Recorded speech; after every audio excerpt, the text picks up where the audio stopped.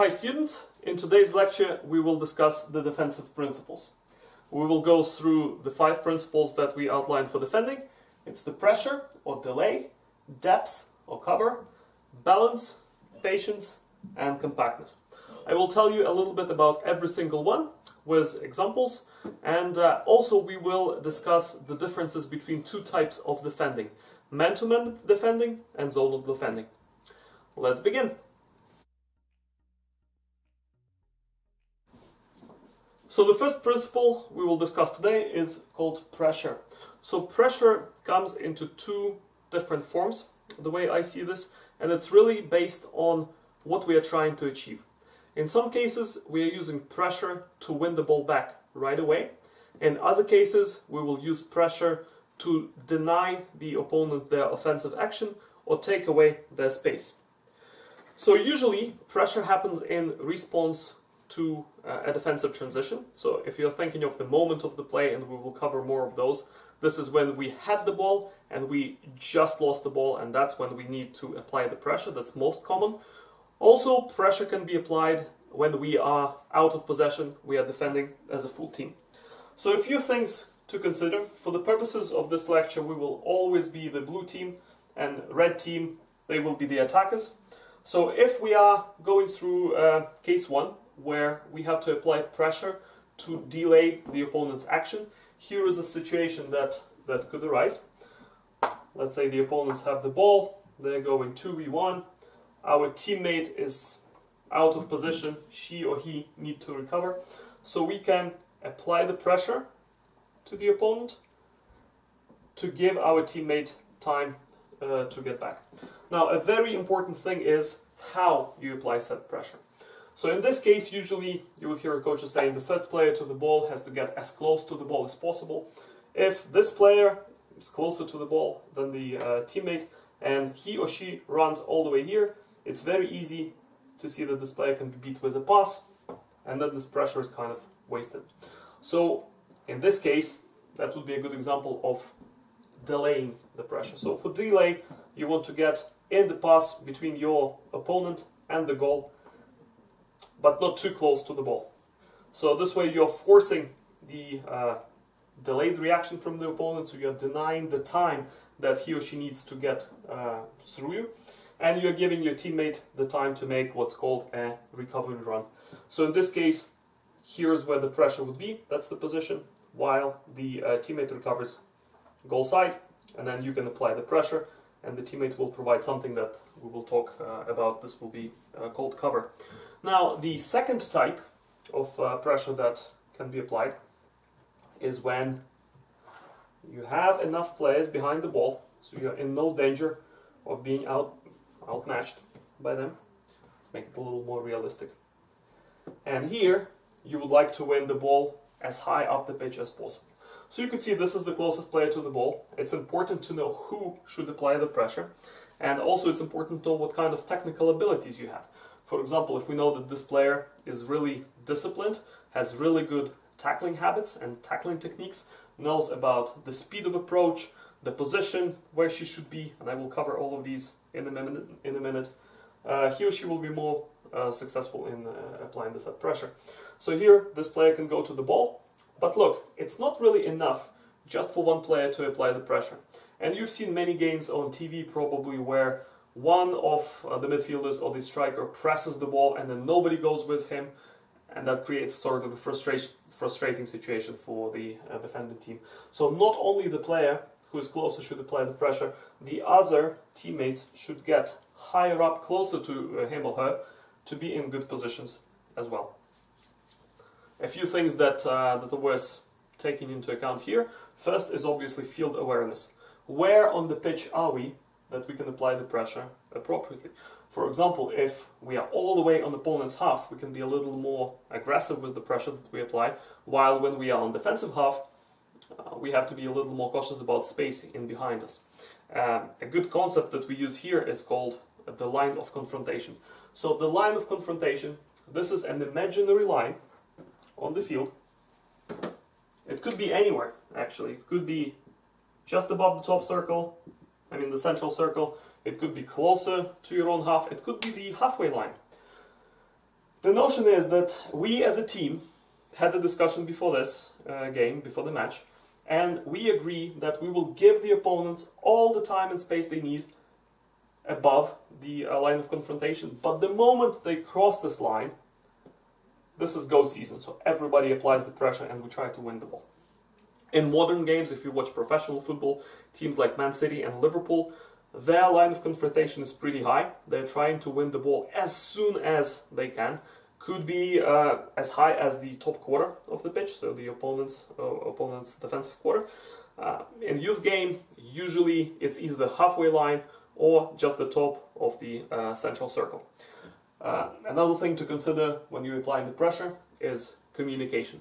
As I mentioned before, it's not enough just for one player to get to the opponent with the ball. So having a keyword for the whole team that you can all apply and execute would be key. For the teams that I coach, usually we use press or repress, and the whole team knows that when the teammates yell repress, or you may hear the coaches from the bench calling for a repress, this is their time to get high, get in the opponent's face, and win the ball when they can. Now, our second defensive principles we will be discussing today is called depth or cover. So this is really not about the player who's applying the pressure. This is the player that supports this player. Usually you would hear this also called as a support defensive action. So here is the situation. The opponent has the ball and we have the closest player applying the pressure to the ball. Now, two things can happen. If the defensive player is more successful, he or she will win the ball, and defending is done at this point. We're going into transition to attack.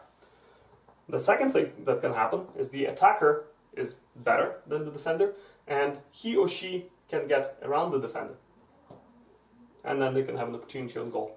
So in soccer, we would use a secondary defender who will be making sure that this situation never happens. And if the first defender gets beat, there is somebody in the way between the attacker and the goal. So a few things to note for the depth and cover. First one is absolutely critical. This is the position on the field. So if this player is applying the pressure and the supporting player, the player providing the cover, is here in line with the defending player, he or she will not be successful or useful for that matter if the attacker is able to beat the defender.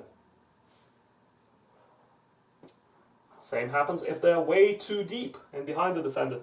If the first defender gets beat, really, they have to defend again. It's better than being in line, but still not good enough. So usually we use the rule of 45 and 10 for this. 45 meaning the angle. When you are supporting a player, you are aiming to be at a 45-degree angle from the player in relation to the direction of the run of the attacker. So this is your angle.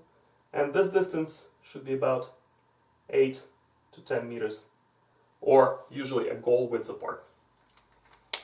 Now in this case, communication is critical, because the player that's applying the pressure, he or she are busy. They are only concerned with the ball and making sure to delay this action. They do not have the time to look back behind them, to figure out where the supporting player is and which way to show the attacker. So showing the attacker means that you want the attacker to go a specific way. So if there is no communication to the pressing player from a supporting player, player providing depth and cover, and as the pressuring player shows the opponent the wrong way, the opponent could exploit this space here, and it will be a long distance for a secondary defender to run to get the ball. So before this thing even starts, we are looking for communication from the player providing the cover. Show her left, or show him left, show her right. This gives a clear information to the pressing player how to position their body shape to ensure that the attacker go the way that is predictable for their supporting player. So in this case, the call would be show him left. The pressing player will position himself a little bit to the angle, forcing this player out here. Now the second thing that the covering player is looking for is an opportunity to win what's called the second ball. So if the pressing player scares the attacker a little bit or has a touch on the ball and forces a bad touch out of the attacker, this ball can become loose and roll into space. Attacker would be immediately chasing it, but defender has an upper hand because he or she is expecting this sort of behavior. They can get to the ball first get into space, and transition into attack. This is that. Another thing that's very important to consider when we are providing cover is creating the numbers up situation.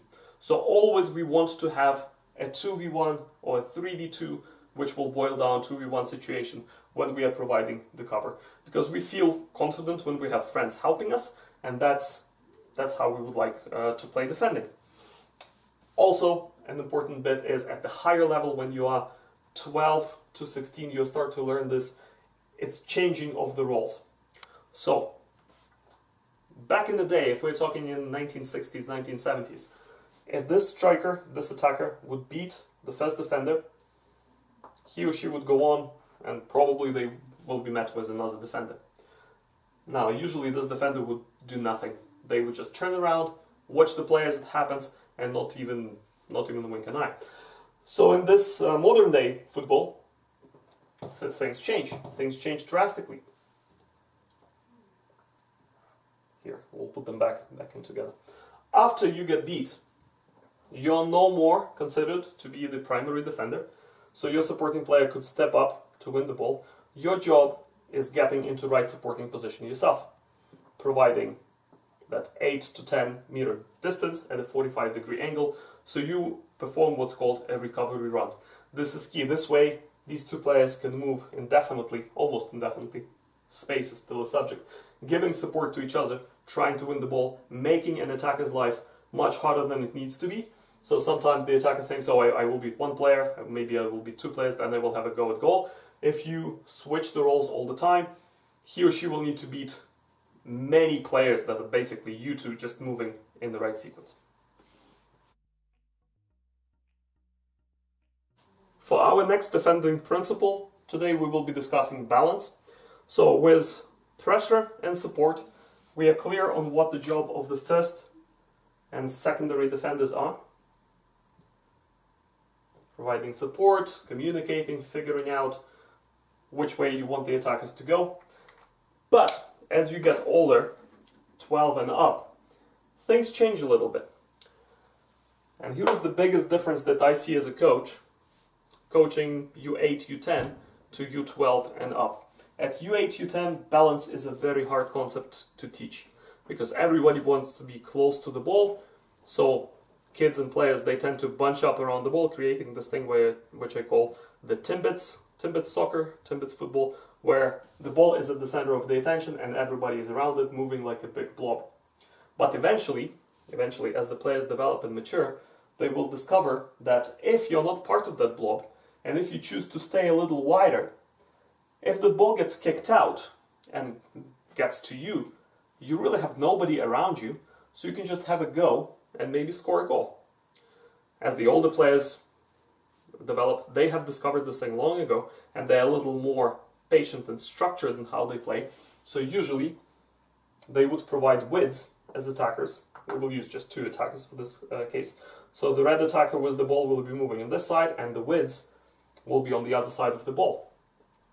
For example, if this is the pressing player, that's the supporting player, a simplest play here would be a pass. And then this player will go on the post if we don't have anybody on that side of the field. So we introduced the concept of the balance player. This is the third player that ensures that this space is being managed.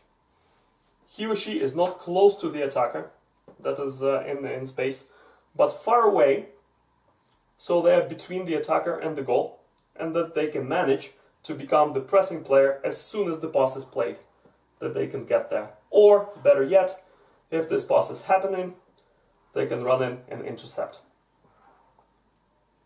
Now, how do we think about balance? And depending on how your team plays and what age you are, it could be different.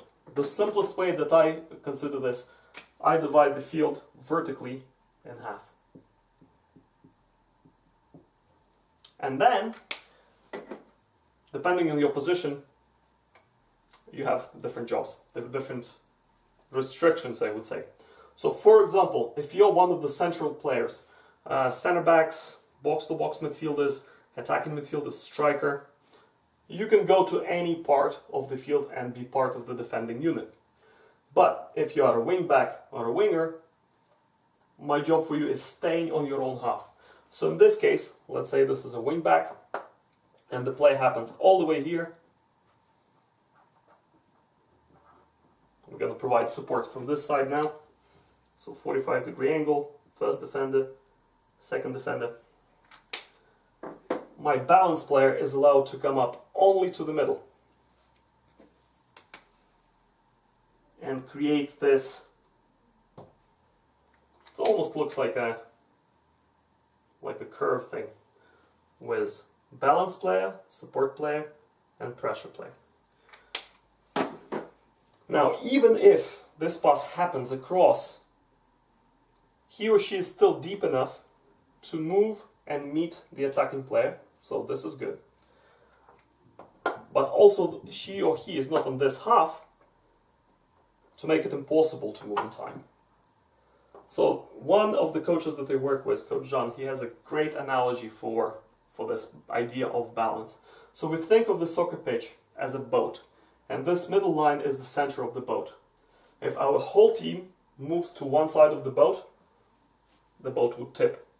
So in a way, us having a winger and a wingback on the other half of the boat prevents the boat from tipping. And boat tipping for us is getting the whole team out of balance and maybe creating an opportunity for the attackers to exploit the space and get a shot on goal.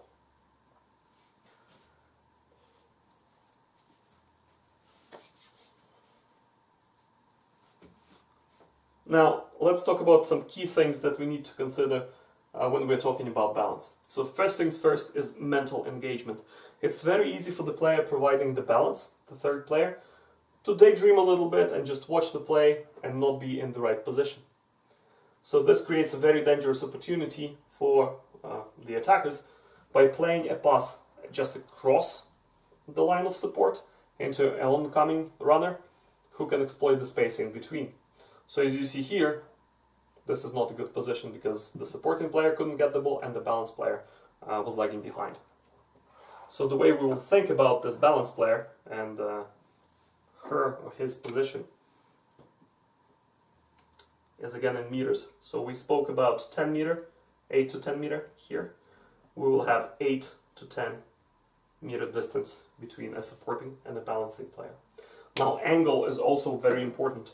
If this player is forming a straight line with support and pressure, this pass becomes equally as dangerous because in a way we are taking out two players out of commission, so the only way you can defend this is by your balance player becoming the pressure player and these two players making your recovery run. So the 45-degree angle from the supporting player is where your balance player would like to be.